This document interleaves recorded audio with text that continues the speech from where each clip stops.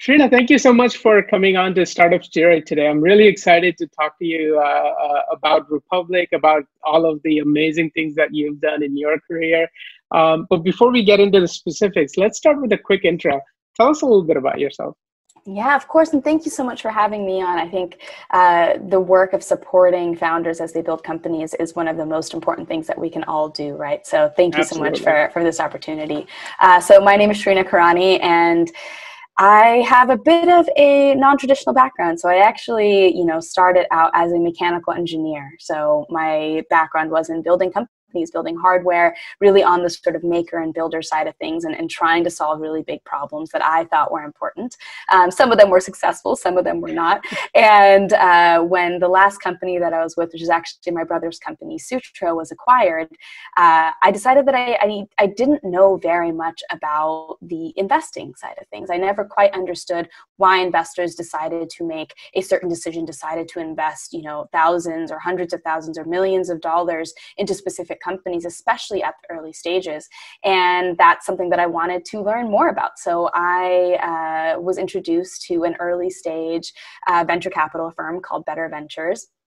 And I invested with them for a couple of years, helped raise their third fund, and really got into the weeds of what does it mean to invest at the pre-seed, the seed stages, and also help companies as they went on to raise their, Series A, Series B rounds, and just learn both about what it meant to raise that type of money to grow your company to that stage, but also what decisions it meant on the investment side of the table to actually be able to invest that type of capital. So as I worked for a couple of years in the venture capital industry, I also came to realize so many of the issues that different types of companies and sectors that maybe aren't as easily understood, and what types of issues that certain founders face, right? There is a huge disparity in the types of capital that is raised, particularly from women, particularly from people of color. And that, as a woman of color, was something that I personally experienced when I was on the founder side of the table as well. So I, was learning all about investing. I was starting to witness some of the disparities firsthand that the industry really has at large. And I realized that I wanted to be a part of that solution. So I met the CEO of Republic.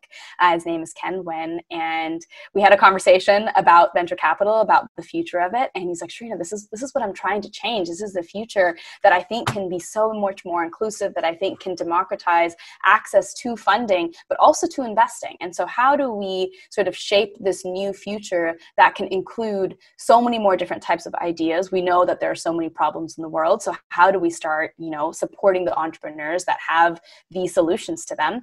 And how do we empower more and more people to actually become investors and to have a say in the types of companies that are around them? I mean, even just thinking about as we interface with so many technologies like Google, as you navigate from point A to point B with your Gmail account, as you're sending emails, sitting here on Zoom, right? There are so many of these private companies that surround us on a day-to-day basis. And it's really only when those companies go public that most people have the opportunity to invest and to become some sort of stakeholder. But especially at the early stages, your vote, your ability to invest with your dollar can be so incredibly powerful. So I think on sort of both sides of the table, both as an entrepreneur and also as an investor, it can be a really compelling case to really shape the world around you. Absolutely. So really well said. And the mission of Republic is extremely in line with what we try to do at Startup Steroid. So it's fantastic. It's great to have you here and talk about these things. Let's talk a little bit about sort of your progression from when you joined Republic. It was essentially a startup at that point, and sort of where it is today is essentially a multinational corporation. So tell us a little bit about that progression and the role you played through that journey. Yeah, of course. So when I first came on board, when I had that conversation with Ken, I came on as his chief of staff. We were raising a round of funding. We just sort of needed to keep the ship, going in the right direction, keep the lights on, all the engines running, all of those metaphors and symbologies that you want to use is where we were at. We'd facilitated a couple of $1 million of capital. We were starting to grow our investor base, but it was still something that people were like, oh, so you're kind of like Kickstarter, kind of like Indiegogo.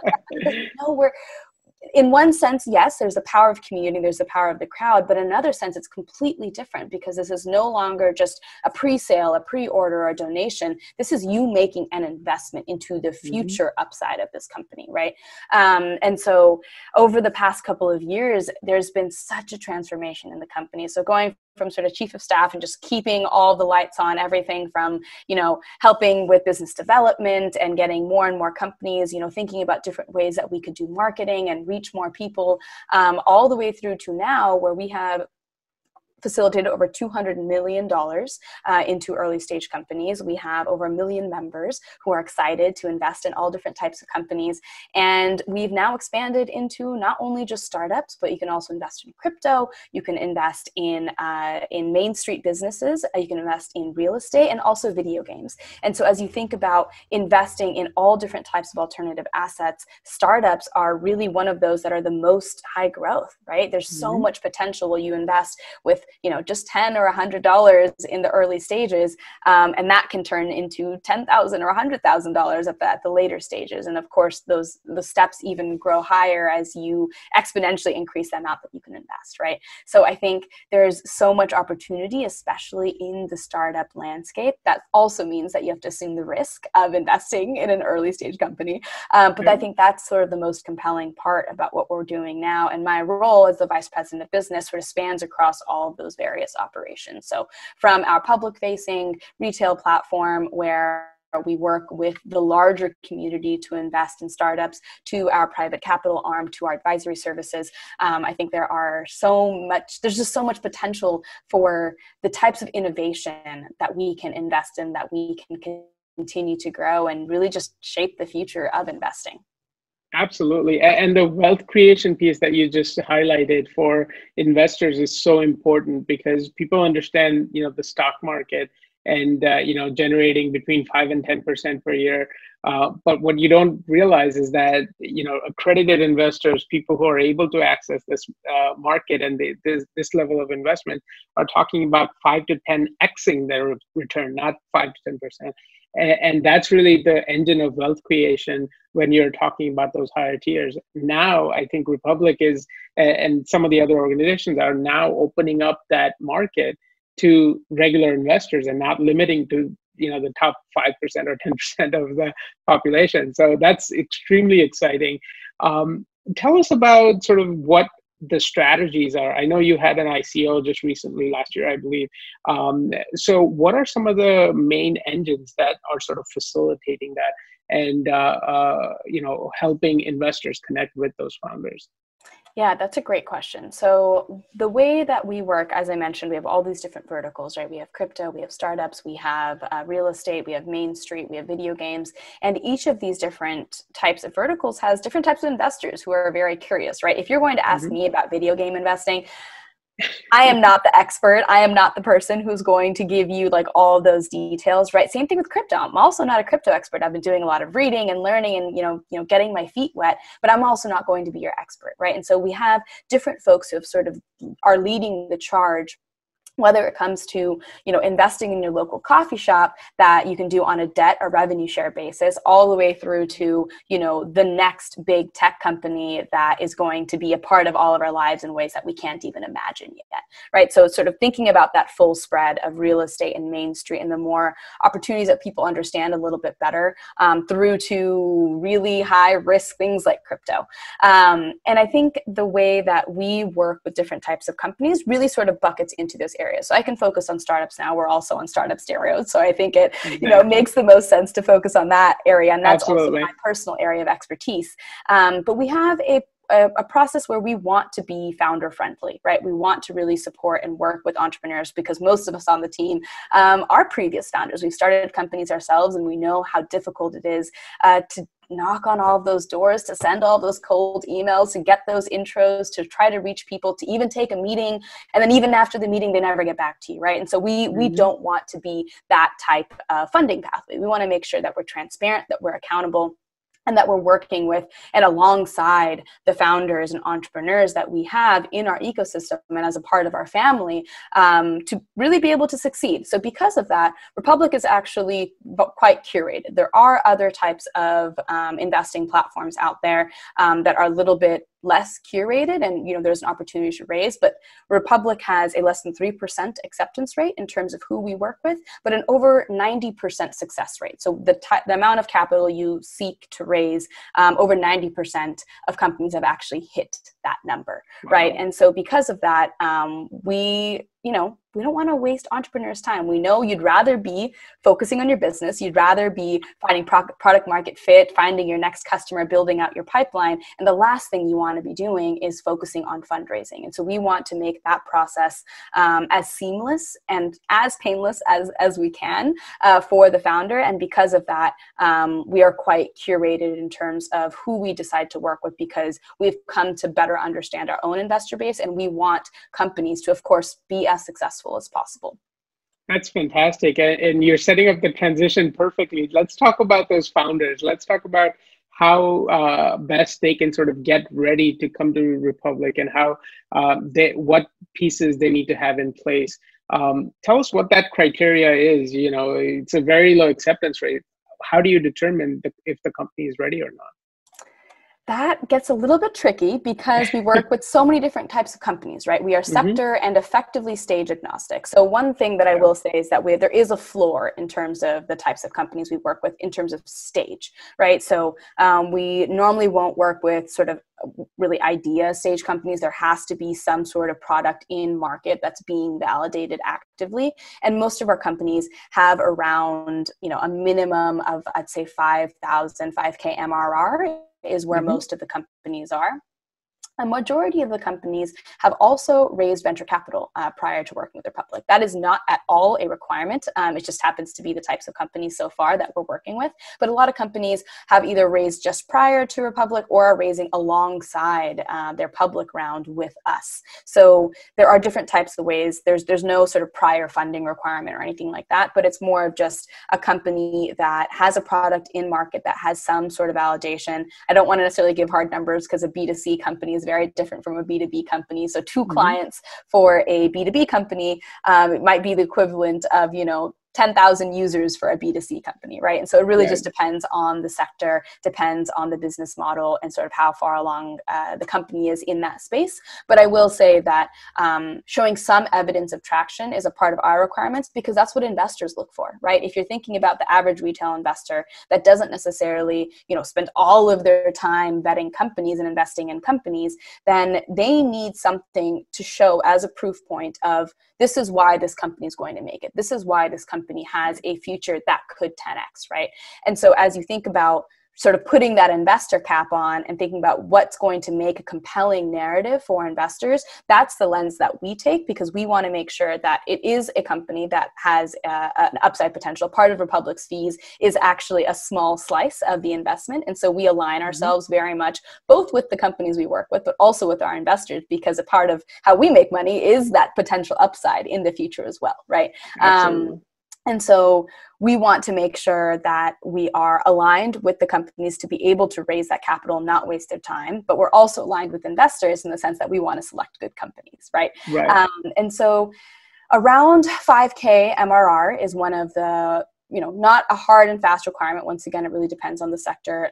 For, an R&D health tech company that is going through FDA approval, they're not generating any revenue whatsoever, right? And so we know that that's going to be, 2, maybe even 5 years down the line, and that's okay, because that's what that sector sort of entails. So really depends on the industry, but showing some evidence of traction, if it is going to be, for example, a device that requires FDA approval, then showing, prior trials, whether it be, the steps they're taking to actually get that approval, or whatever is the sort of evidence or traction of their growth and success.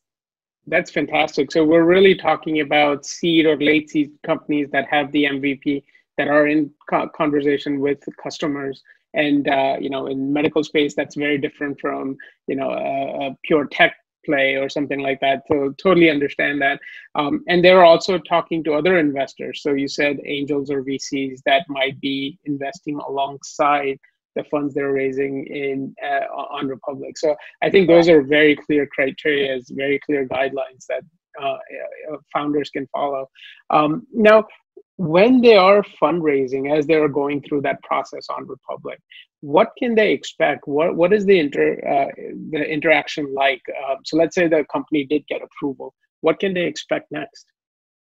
Yeah, so so we're talking about you apply, right? So you apply, then you go through our diligence and our investment committee process. So I, for example, sit on our investment committee. And so once that decision gets made, then it passes on to our onboarding team. And you will have a dedicated onboarding campaign manager. And effectively what that means is helping you get set up for success. Because this is a investment offering, because you are offering securities, there are a couple of forms that you have to file with the SEC. You have to have GAAP compliant financials, things like that. So all that really translates to is you need a CPA and an attorney, and they need to make sure that everything about your investment offering is legitimate.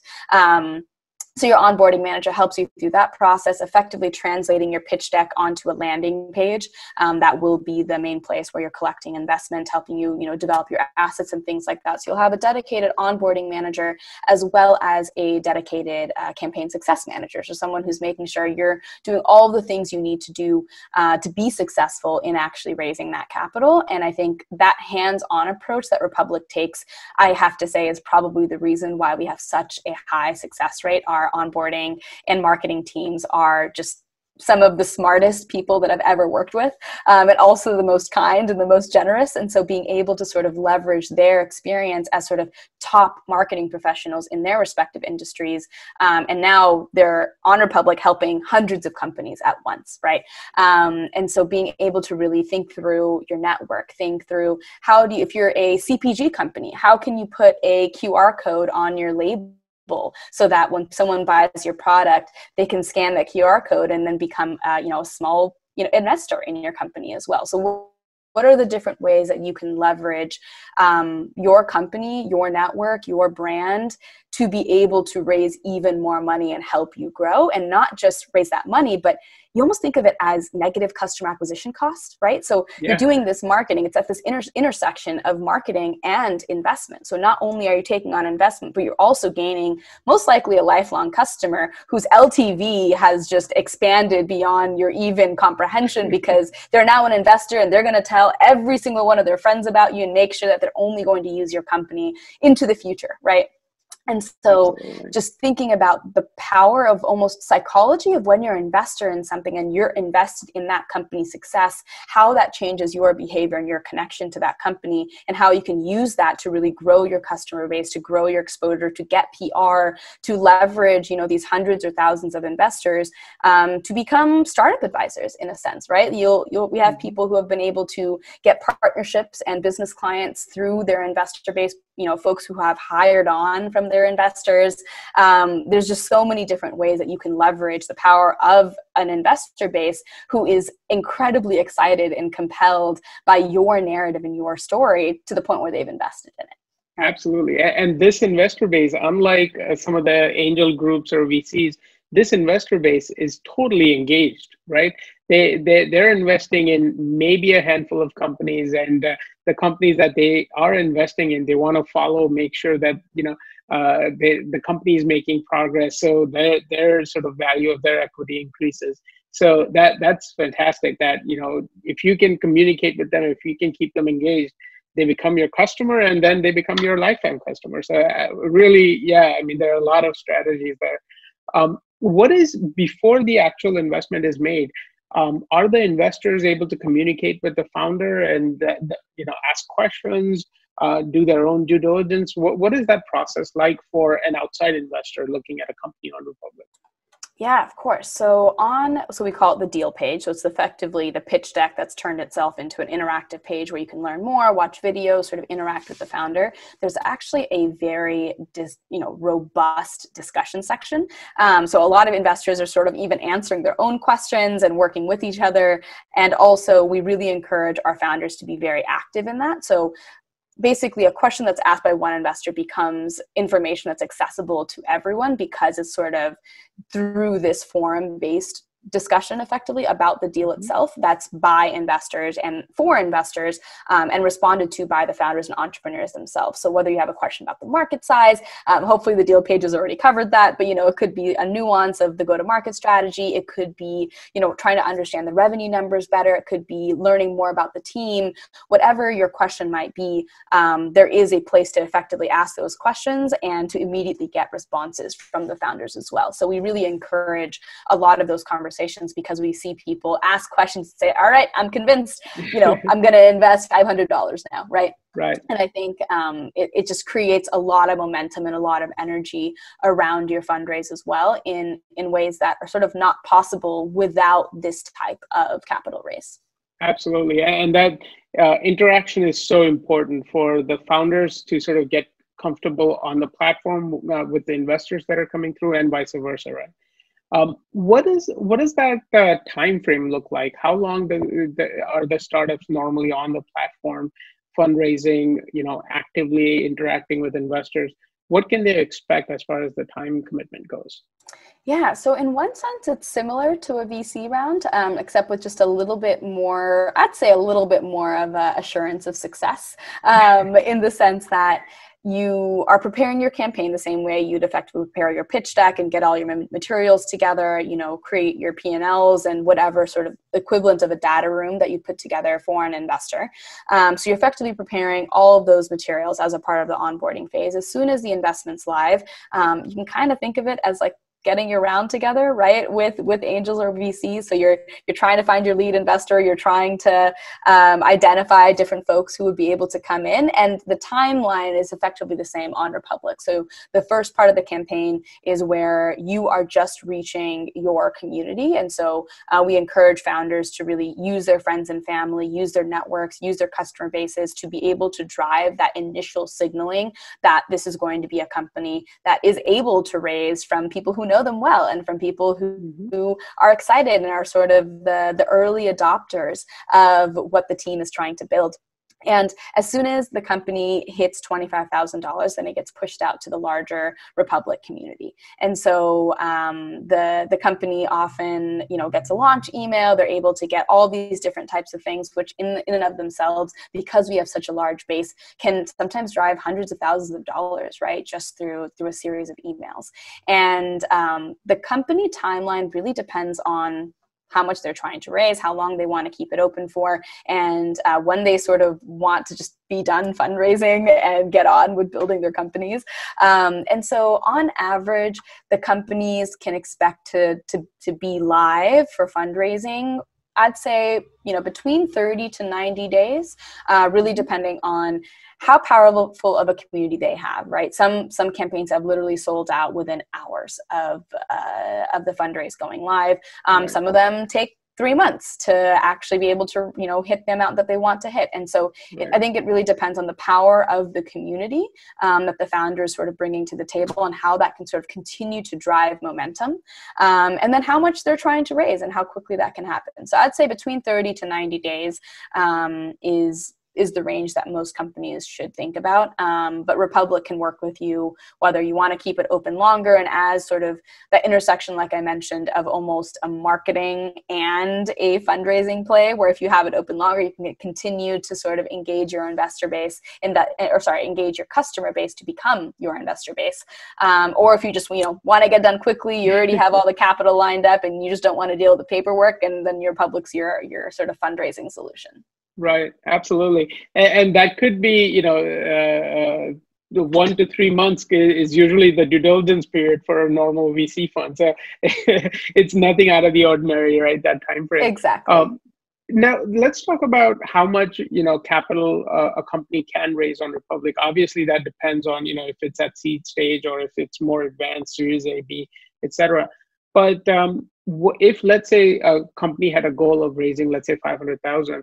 And it's only getting up to 250, 300, and it's starting to lose traction, versus a company that hits its target or gets oversubscribed. Is there any sort of limitation on what the minimum is for a company as far as funding goes? Or if it is getting oversubscribed, do you stop it at a certain point, or do you let it get oversubscribed? What's sort of the guideline as far as funding goes? Yeah, there's a couple of pieces. So one of them is that there are federal regulations around this, right? So this is a part of the JOGS Act under Regulation CF, and the rules just changed back in March to originally it was $1 million that you could raise from Regulation CF, and now it's $5 million. So the federal cap, and that's a Republic also has to abide by, is $5 million. So that's sort of the top amount that you That's the hard cap, right? Exactly. That is a hard cap sort of across the base for every calendar year that you can raise under Regulation CF. Now, just to be clear, that doesn't include a VC round. So if you're raising $5 million on Republic and you want $3 million from VCs, that's under Regulation D. You can actually do both regulations in parallel. So that's what a lot of companies do, is they raise a certain amount of their allocation on Republic and then have a VC or an angel or some other group of investors to be able to raise more if they need to raise more than that 5.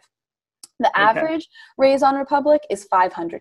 So $500,000 is our average raise for the last cycle when we measured our averages. And so that number is sort of what we try to target for companies. It's like, let's see how we can get you to 500K. But once again, it really depends on a company. If it's an early stage company that has some angel investors lined up, I would say it's not necessarily worth going through if you have another network or other folks that you can tap into.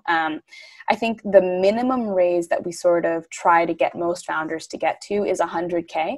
I think if it's under $100,000, it's not that it's not worth it in terms of your time or money, but you might just be able to get it through means where you have a couple of friends or a couple of angel investors that can write 5 or 10K checks, and maybe that process is just easier for you, right? And so I think that 100K is sort of the baseline that we try to get most companies to. 500K is the average. 5 million is the cap.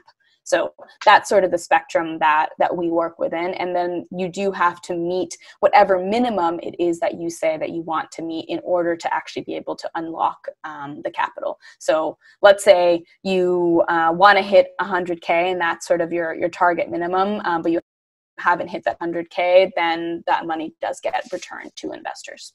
Got it. So your goal might be 500K, but if your minimum is 100K and you haven't hit it, then it really is not, there's no point on actually giving you that funding because you won't be able to achieve your business objective. Exactly. And that's a part of our de-risking the types of companies that we work with, right? We also understand that investing in early stage companies is incredibly risky. And a lot of the investors in our base are not full-time investors. They're not folks who do this for a living and don't necessarily have the time to do all the diligence. So in a sense, they're sort of looking to Republic to have that curated platform and sort of trust us to do some of that, basic legwork for them. And because of that, we want to make sure that we retain a higher quality. And if you're not able to meet a certain amount, which means that your runway isn't as extended as you thought it might be, and that means your business is going to shut down in 2 months, that's probably a really risky investment for investors. And so we really try to do our diligence to make sure that the investors that are on our platform understand the types of companies that we work with, and therefore, we can ensure success of the companies, but we can also make sure that investors are protected as well. Absolutely. So I'm going to come back to the founders and ask you my final question, which is sort of the action step. But before we do, what's next for Republic? I mean, you guys have had tremendous success. Where are you hoping to take the company over the next several years? Yeah, so the future of Republic, I think I've alluded this to a few times, but we are trying to become the go-to investment platform, right? So regardless whether it's startups or any other type of asset class, we want to be the one place where you can sort of manage your entire portfolio. We really try to help investors build out a diversified portfolio, but then also have a very straightforward way that founders and entrepreneurs can work with us as well, right? So we want to make sure that we're solving problems for both sides of the ecosystem. And I think that means that the future of Republic is very much going to be a communities play, right? So how do we continue to go further in the direction of making fundraising for legitimate, viable companies as easy and straightforward as possible and allow investors to come in as quickly as possible? So that includes an expansion into different types of asset classes. I think it also includes thinking about different ways that we can work with other geographies. Currently, Republic Republic is registered in the US, and per all the rules and regulations, the companies that we work with also have to be US companies, right? But the market is so much larger. So what exactly does that mean to be able to support companies coming in really across all different types of sectors, all different types of geographies, and what does that mean for Republic? But I think our future is very ambitious, and our team is very ambitious. And so it's just thinking through what is the best roadmap to actually getting there. But I think being the go-to one-stop shop for all different types of investing, whether it be from real estate all the way through startups through to crypto, we want to be that platform for everyone. Absolutely, absolutely. And when you start to expand globally, there are so many amazing ecosystems for startups, including India, China, Middle East, Europe, where all of these Africa, where all of these new companies are coming out of.